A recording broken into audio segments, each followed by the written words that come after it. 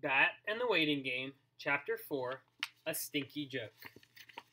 After breakfast, Ezra came over to help Janie practice for her big audition. Janie thought Ezra was hilarious, but usually Bat did not agree.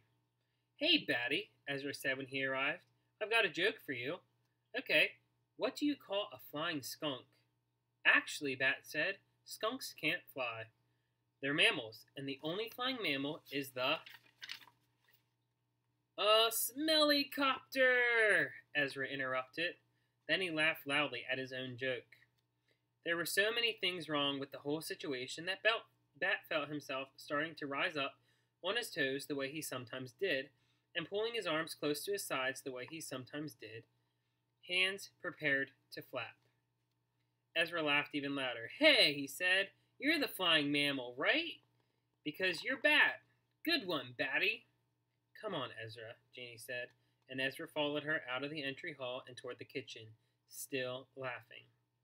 When the hallway was quiet, Bat remembered to take deep breaths, and he let himself bounce on the balls of his feet 10 more times before pulling his heels on the floor. He wiggled his shoulders around the way that helped him relax, and his arms dropped slowly to his sides. "Little Bat," crooned Mom from behind him. "Are you all right?" Bat nodded. He didn't feel like talking. Mom came around to the front and held out her arms. She knew that Bat sometimes didn't feel like being touched when he was upset, and this was her way of letting him know that she was there if he wanted a hug. All he had to do was take one step forward, which, after a moment's hesitation, he did.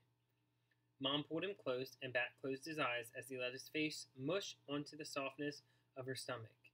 He felt the snug tightness in her arms around his shoulders and back, the gentle, firm pressure of her embrace. He felt safe and warm and let himself take a deep, long breath. Mom smelled of rosemary, like sunshine and peppermint and pine. Bat took another deep breath before he tapped his hand against Mom's leg, their sign that he was ready for the hug to be over. She loosened her arms and stepped back. "Are you gardening?" Bat asked.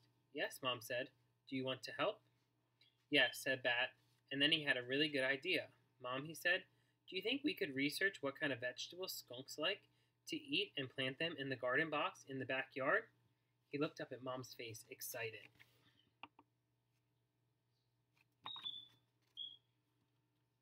"I think that's a great idea," Mom said. "A research project, and maybe you could ask Israel if he'd like to help." And then Bat had another idea. "We have to do a spring project for school," he said, "and we're supposed to have a partner. Maybe Israel's and my project could be researching and growing a skunk garden." "You better not plant any roses," said Ezra. He and Janie had just walked back into the hallway on their way to the front yard. "Get it? Because roses smell good." "Oh, Ezra," Mom said, "that joke really stinks."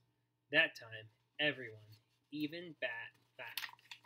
And that is the end of Chapter 4 of Bat and the Waiting Game.